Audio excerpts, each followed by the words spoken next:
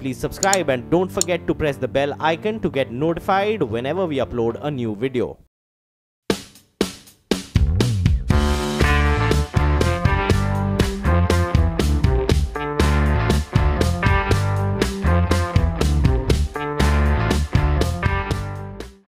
"37 Noida realtors to face audit in stage 2.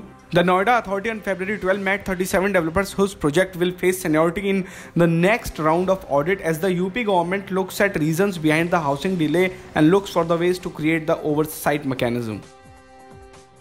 Max India's Analjeet Singh bought bungalow for 185 crores in Lutyens zone. Founder of Max India Group, Analjeet Singh bought a bungalow for Rs 185 crore in Lutyens zone of Delhi. This bungalow belonged to his relative Malvinder Singh and Shivendra Singh.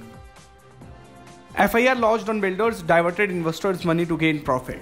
The audit report of 11 builders who gave the realization of the dream of Aam Aadmi's house in different sectors of Noida has got a big setback. On the order of Chief Minister Yogi Adityanath, the authority had conducted audit check on 14 builders of Noida.